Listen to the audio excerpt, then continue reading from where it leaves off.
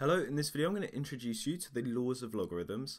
And so for this video to make sense, it's going to be useful if you're already familiar with the basics of what a logarithm is. And so if you're not, I'll link the video I've made on that in the video description. So you can go and watch that video, then come back and see this one afterwards. Now I'm going to go through 3 different laws in this video and I'll timestamp each one below so you can just skip through to whichever law you want to see. And the first one we're going to look at is called the product rule. Now I'm going to show you where these laws come from, and so to do that I'm going to have to very quickly define a couple things. So firstly we're going to say we have a number c, and if we raise it to the power of x, then it equals another number we'll call a. And if I take that same number c but this time raise it to the power of y, then we're going to say this equals a number b. Okay, so that's what we're going to start with. Now, using our knowledge of logarithms, how could we rewrite these equations? Well, we could say that the logarithm of a base c is equal to x, and the logarithm of b base c is equal to y. Okay, because all that just says is, what do I put c to the power of to give me a? Well, c to the power of x equals a. That's what that statement is saying. So finally we just need to say that, well, c has to be strictly greater than 0 because we want our logarithm to be defined, and we also want c not to be equal to 1, because if c was equal to 1, we'd have 1 to the power of x is equal to a, and also 1 to the power of y is equal to b, but 1 to the power of anything is just 1, but a and b are different numbers, and so it doesn't really make sense because that would then mean that a was equal to b, which we don't want. And finally we have that a and b are greater than 0. And so now we've done that, we can go on to show the product rule. And so we use the product rule if we have a logarithm of, say, a multiplied by b, so we have the product of things, to a base, say, c.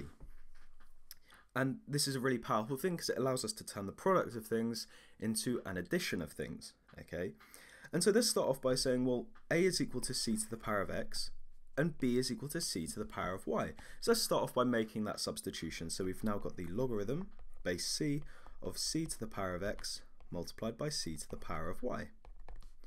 Let's now use our knowledge of indices, because if we've got c to the power of x multiplied by c to the power of y, then that's just going to be equal to c to the power of x plus y.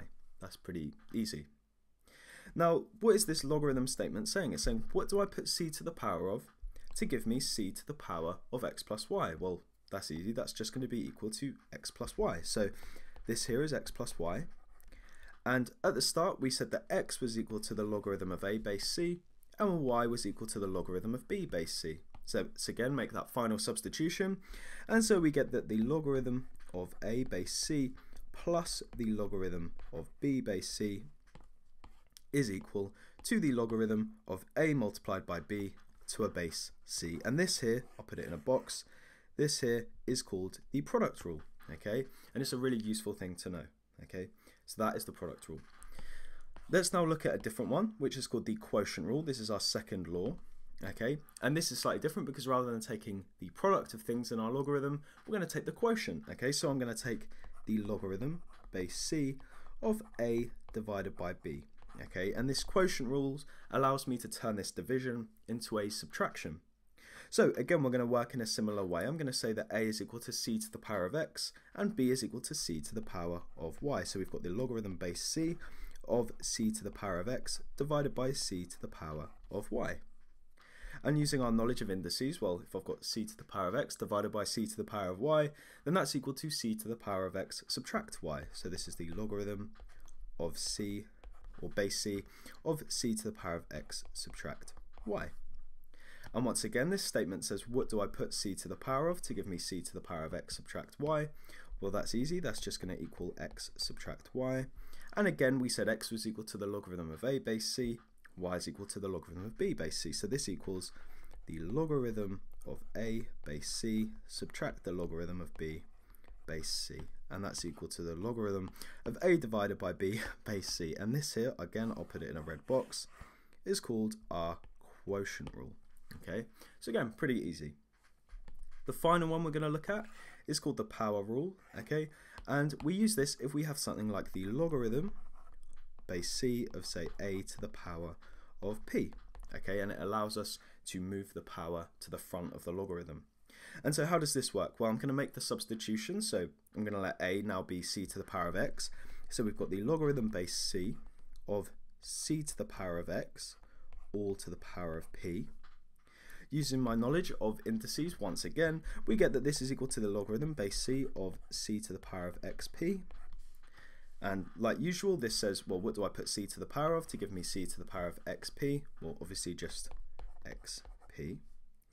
We said at the start x was equal to the logarithm of a to a base c, so let's write that in. We've got this is equal to the logarithm base c of a multiplied by p, and you'll usually see it written like this. It's equal to p multiplied by the logarithm of a to a base c. Okay, and let's bring this bit down again and put it in a red box. And so this here is our power rule. So hopefully this video was useful. If it was, like, subscribe and share, and go over to my channel for tons more maths tutorials.